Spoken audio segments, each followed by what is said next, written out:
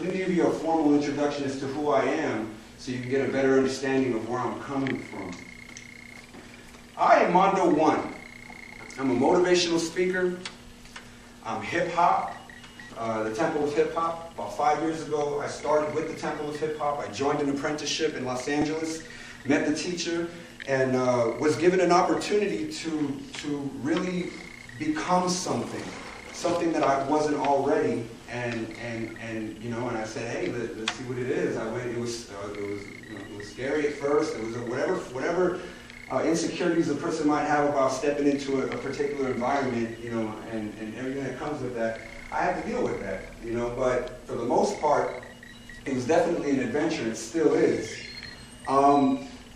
So my role in hip hop, you know, I asked myself, okay, so you know, I'm hip hop and I'm here and I see all this, you know, I know rapping and, you know, I know about emceeing and I know about graffiti art, I know about DJing and beatboxing, but why, like, what is it about these particular things, these elements and these, you know, this culture, this activity, like, you know, what's so special about hip hop and you know, and what is this temple of hip hop and, you know, what is this thing, you know, trying to preserve a culture and you're trying to preserve. And the more I got into it, it started like, it was more of a reflection or a mirror onto myself. This is really about preserving me, the individual, the person that is hip hop. I am the idea. I'm the animating essence. I'm the person that's doing the hip hop. I'm hip hop ing, hip hopping. I'm that thing. And when I realized that, everything around me started to change because I realized that I can transform subjects and objects, situations, people who would have been like a stumbling block or a blockage in my roads, you know, from a hip-hop perspective, you can transform anything to be anything. You know, oh yeah, everybody can get down. Yeah. So for example, like, what I'm saying is, like, take for example this chair.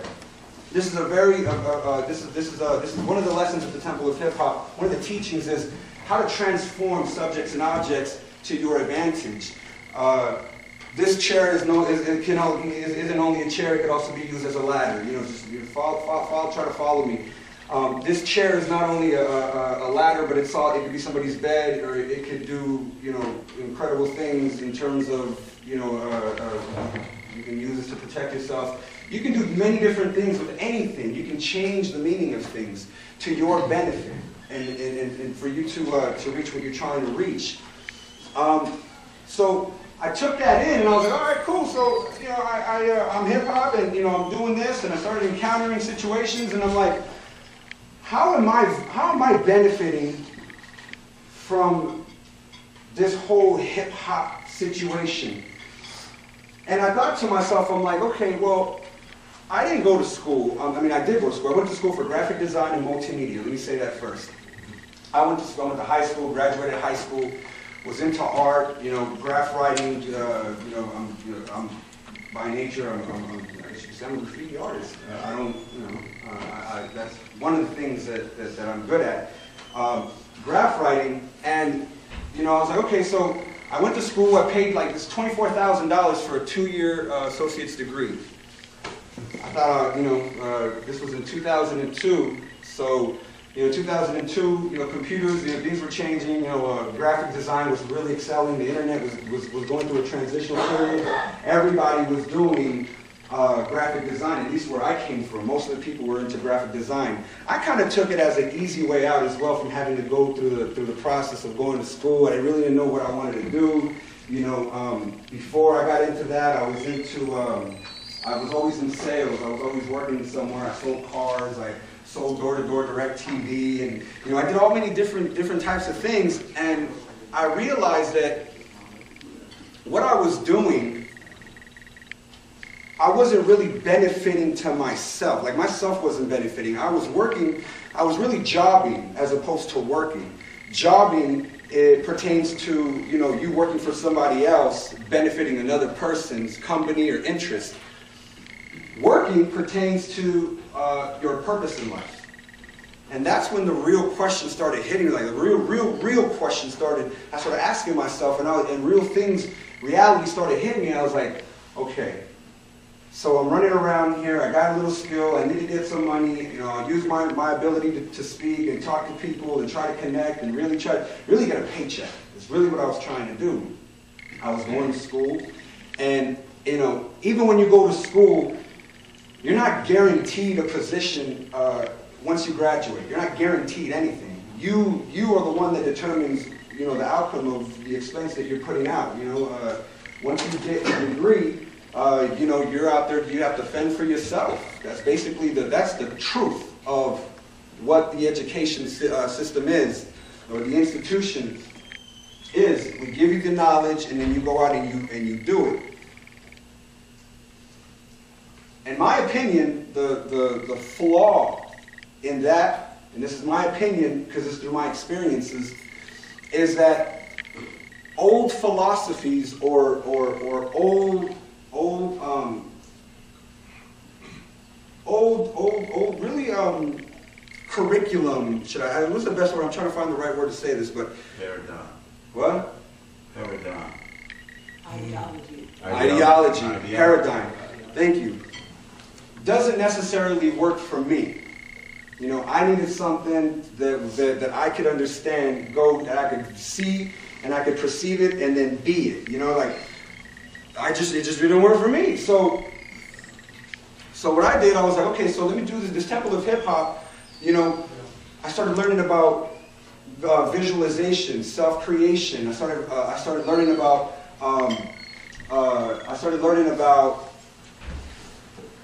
the ability to, like I said, transform subjects and objects.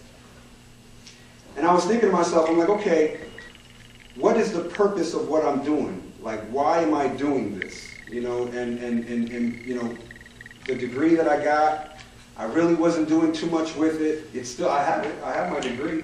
I have all the certificates that I earned, but I wasn't really making anything of it. So what I'm saying is that you, the individual, has the ability to create whatever reality you want to create. And if you don't have a particular character that people like, it's not enough to have a skill, but if people don't like you, like for example, yesterday, most of you probably saw me running around like crazy. I was on stage, I was running the sound engineer, I was dealing with the promoter, I was dealing with the staff, I was dealing with artists, I was dealing with fans, I was dealing with people there. And there's other people in the industry that do the same thing that I do. The people that are in the industry that do what I do, not too many people like certain people or those people because of the way that they act towards other people. You know, you have to have a particular character or a personality that people can actually relate to. You know, if you're up there and, for example, if you're in a position where you have to, you have to get a job done, and at the same time you're dealing with a group of people who all are in the same environment as you, some of them might be going for your own position that you're even in at that particular moment. They're studying you. They're waiting for you to fall. They're waiting for you to mess up. They're waiting for something. They're waiting for an opportunity. There's nothing wrong with that, but the person like myself or yourself in that situation, you gotta rise above that, and you really gotta look at the situation. And there's a thing about empowering the people around you. The people that are, the thing about, there's an example at the Temple of Hip Hop that we teach as well, where if two people are together and one person has value and the other person, well, actually everybody's broke, and one person has a skill and the other person has the ability to communicate with those around them, to express and show, hey, look, we got value here. That concept raises a community. It raises a group of people with a particular interest. You're not just in it for yourself. You're bigging your friend up, your partner, and then you excel to heights that you probably wouldn't have reached if you weren't stuck on stupid, so to speak. So this is my message to you guys. There is a particular character that people should inherit, or I mean, just in hip hop, really. I can only really speak for hip hop. There is a character that is required for longevity in this environment. And it's the perception of it is a God-like perception. And I say God, and I'll say it again, God. Because if you really think about what the characteristics of God is, and you apply that character onto yourself, everybody around you, by nature, is going to benefit from it.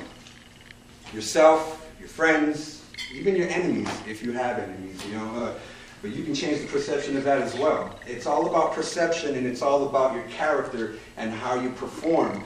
Everybody here, I'm sure, is majoring in one thing or another, and 5 years down the road, 2 years down the road, you may not keep the same, you may not be eating by way of the thing you're studying now. And that's a question that the Temple of Hip Hop can answer if you want to hear it. That's extremely important. So that's my message to you guys. Your character, your skill, what are you doing? If you're in hip hop, in this particular environment, there is no limit. Everybody's connected to another person. Everybody is 2 phone calls away. Everybody is, we're all really going or aspiring to be in the same position, and that's to be in peace, to have love, to be unified, to have joy in our life, to be healthy, to have wealth. And that's something that hip-hop naturally is, and so are you. So with that said, I thank you for coming out. I thank you for your guys' support yesterday, and yeah, that's it. All right. Give it up to yourself.